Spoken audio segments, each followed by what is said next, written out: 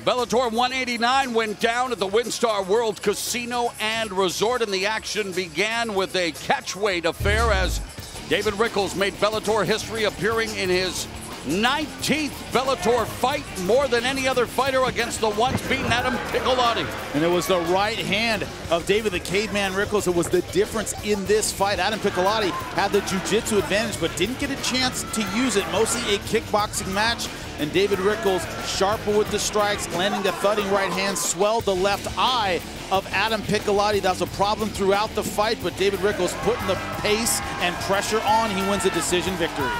Moving up to the middleweight division, Chidi Njokuani had problems making weight throughout his career. Steps up to 185, looking to snap Hisaki Kato's 3-fight win streak. But you know what Njokuani didn't have trouble with?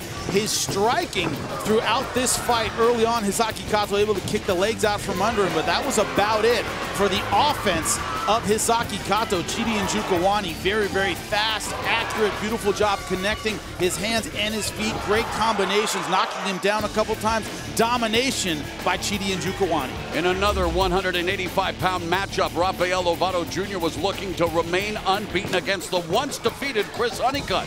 We knew Lovato Jr. had great striking and great jiu-jitsu, but would Honeycutt come in and use his wrestling? The answer was no. He would come in and clinch every now and then, but no real commitment to the takedown, mostly a stand-up battle, and Lovato Jr. winning the striking battle throughout this fight. Not much on the ground, a lot of transitions, mostly kickboxing, which was won by that man, Rafael Lovato Jr. And in tonight's Spike TV main event, Julia Budd making the first defense of her featherweight title against Arlene Blencowe in a rematch. And Julia Budd on the outside for a lot of this match as Arlene Blencowe threw her strikes. Julia Budd able to get a takedown early, use some of that clinch work in the first couple rounds, but as it developed, Arlene Blencowe putting the pressure on, throwing strikes. Julia Budd looking for her opportunities to counter, but not a lot of action throughout this fight. A decision, and Julia Budd keeps the title. Yeah, controversial split decision if you ask me. For the latest Bellator news and information,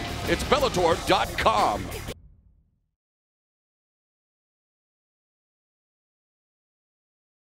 Next Saturday, the Italian crowd will be behind one of its hometown heroes as Alessio Sakara fights for middleweight gold.